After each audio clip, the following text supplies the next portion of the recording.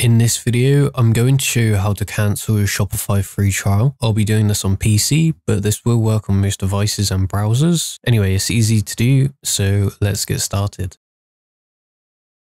So first things first, log into your Shopify and come to your Shopify admin, just like this. Now, there are a few steps you need to do, or at least check before you cancel your free trial. And the first is to go to your apps, which you can do by going to settings at the bottom left of your screen, and then coming over to apps and sales channels on the left side.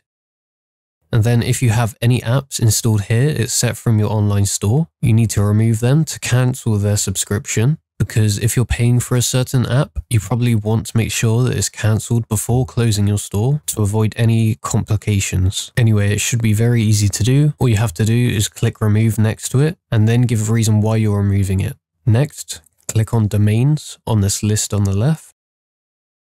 And here you want to make sure that you disconnect any third-party domains that you have, as I'm not sure if Shopify does actually disconnect it for you when your subscription is cancelled. It's better to be safe than sorry. And then finally, click on plan, one down from the top of this list, and then click on deactivate trial, and then cancel and deactivate store.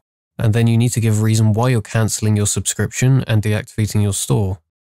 Once you've done this, you need to write a few letters to specify why, and then press continue to continue. And now finally, you need to enter your password, and then you'll be able to press deactivate now. This will then deactivate your store and cancel your trial. So that's how you cancel your Shopify free trial. If this video helped you out, please like the video and consider subscribing for more tips, tricks, and tutorials just like this one. If you have any further questions, leave them in the comments below and I'm sure I can help you out. Anyway, I'll see you next time. Bye bye.